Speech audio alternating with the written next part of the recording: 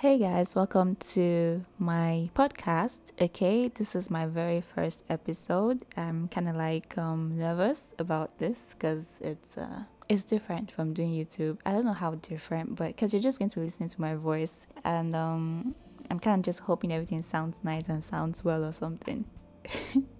Even if my voice gets you to sleep, though, I think it's perfect. That's okay for me.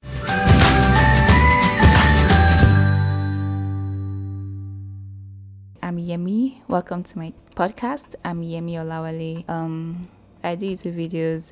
I run a YouTube channel. It's Yemi Olawale, still my name. I also costume style for production, short film, movies, stuff like that. I also am an aspiring project manager. So if you have any roles like project coordinator or project assistant, stuff like that, please hit me up. Okay. I'm kind of I have the same name on most platforms, so it's Yemi_OA, so you can find me on most social media platforms. Okay, I also like to think that I have a good voice, so also good voice was soothing or something like that. But yeah, I have a quite decent voice, I believe, so I hope you come back to listen to me again. Okay, so this is my first episode. I am kind of excited. Today is Friday. It is the 11th of June, and I'm not super excited it's Friday because every day is the same to me. For someone who doesn't have a 9 to 5,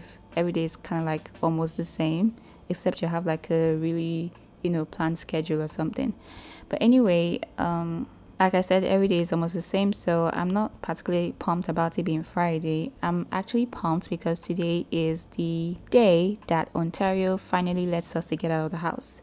Okay, now as an introverted person, a proudly introverted person, I do not necessarily go out that often, but I am excited to have the option to get out of the house. Okay, if you know what I mean. If I don't go out, at least every other person can get out of the house and the house can be quiet or something. So that's kind of the other part. That's the sidebar to it.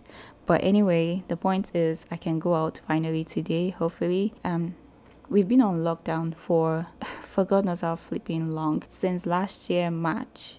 Okay, it's they let us go out in July and then they kind of locked us back in within a couple of weeks. That was not nice. So we've been waiting for God knows how long for them to open the door, and it's finally mid-June, and they finally, opened the door. And I feel like every mall is going to be so crowded today. Every mall, every store. The only thing we've been allowed to do is buy groceries, so food, essential items basically.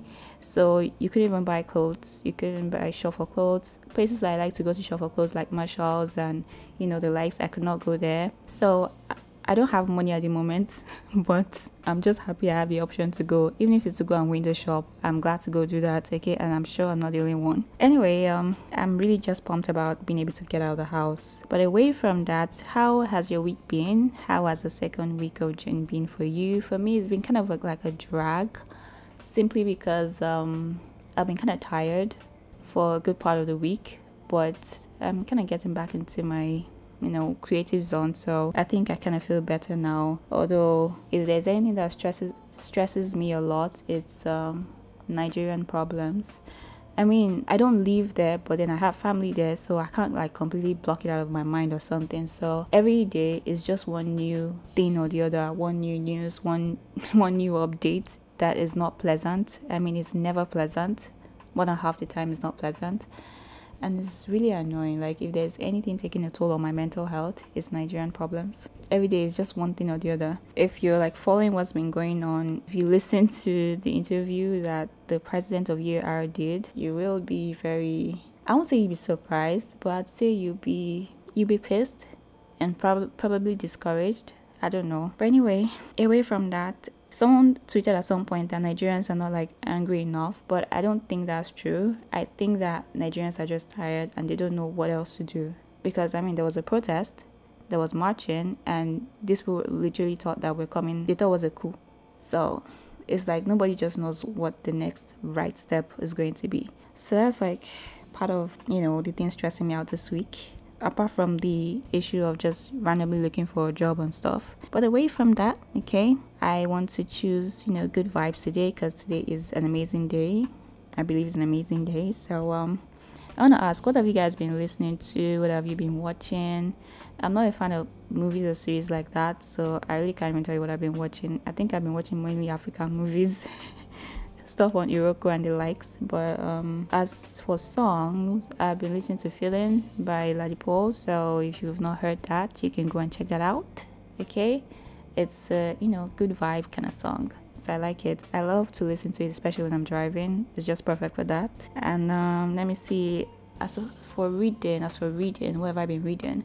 So I'm kind of avoiding reading stories for now, simply because I'm working on my own story, and it kind of like tend to influence me when I'm writing. I don't want to be thinking about how a writer is writing when I'm writing. I like my writing to just flow the way I would talk to somebody, so I'm kind of avoiding. But I tried to start reading a book recently. So by the way, my first short story will be coming out soon, probably by the end of this month. Okay, don't worry, it's very cheap.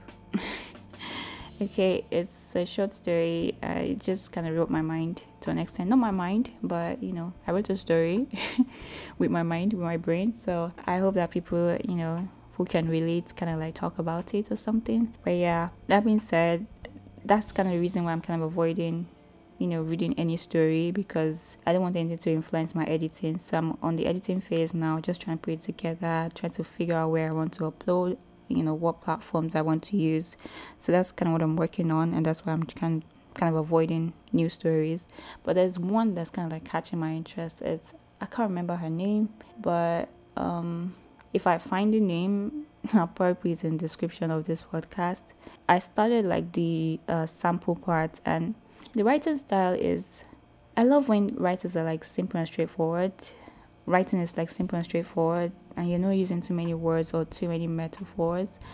But I feel like there's just so many metaphors inside, and I'm just like, so instead of me just trying to enjoy the story, it's like I'm spending time trying to figure out what she's saying via the metaphors, and I'm just kind of stressed. So I'm not sure if I'm going to buy the book or not, but maybe I would buy it eventually. I don't know. I'll put I'll put the name of the book in the description box, so you can check it out if it's something that you're interested in. But I read mainly African stories, so or let me say mainly African writers. So if that's something that you like, then maybe you'll be interested in kind of books that I read. Okay, so yeah, I'm just going to leave y'all with this quote that I kind of heard or read this week. Okay, so I saw this yesterday. It says, "You can't wait until life isn't hard anymore to be happy." So that's the vibe I want to go with this in the coming few days. The thing with quotes is that it kind of wear off me after like 2 or 3 hours of hearing or listening or reading it. So I'm going to try to remember this when I feel like down or sad again. So here it is one more time. You can't wait until life isn't hard anymore to be happy. So just be happy regardless of your situation. Find things that will make you happy even with whatever it is you're going through. Okay, so that's it for today. I hope you do have an amazing weekend and new week, and I hope to see you in another episode. Okay, thank you for sticking with Yemi today. See you later. Bye.